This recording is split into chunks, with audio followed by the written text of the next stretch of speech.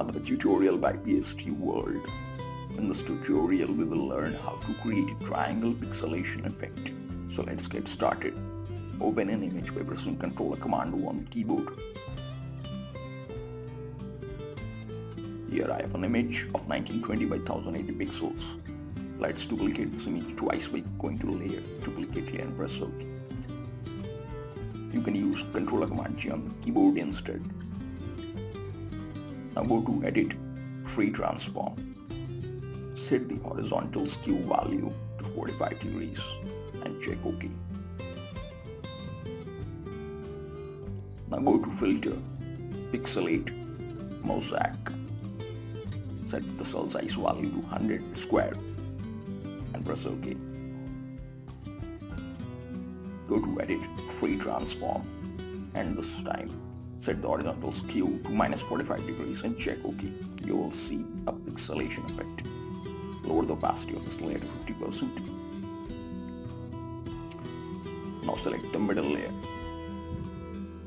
Again we will do the same thing. Go to Edit, Free Transform, set the horizontal skew this time to -45.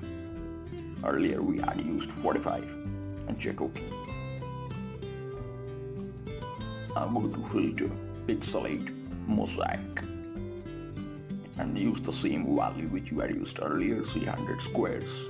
Now go to Edit, Free Transform, and this time set the horizontal skew to 45 degrees and check OK. We are not done yet. When we zoom in, you can see that the patterns are not aligned properly. Use your left or right arrow key to align the layers properly.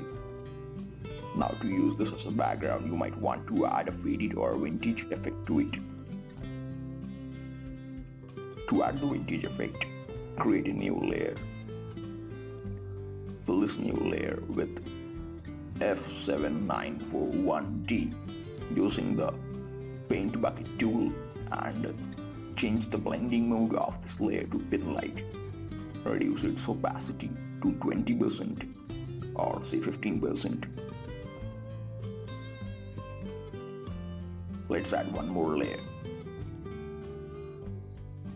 Fill this layer with 0072BC. Press Alt or Backspace to fill this layer. Again do the same thing. Change its blending mode to pin light. Reduce its opacity to 15%. And some text, and we are done. Finally, this is how it looks. So what do you think? Give it a try and tell me. Post your comments in the comments box below. Thanks for watching. Please like this video below. Follow us on YouTube, Facebook, Google+, and Twitter. Support my work on patreon.com. For more videos, visit my YouTube channel. Make sure to subscribe to stay up to date with my future content. Take care.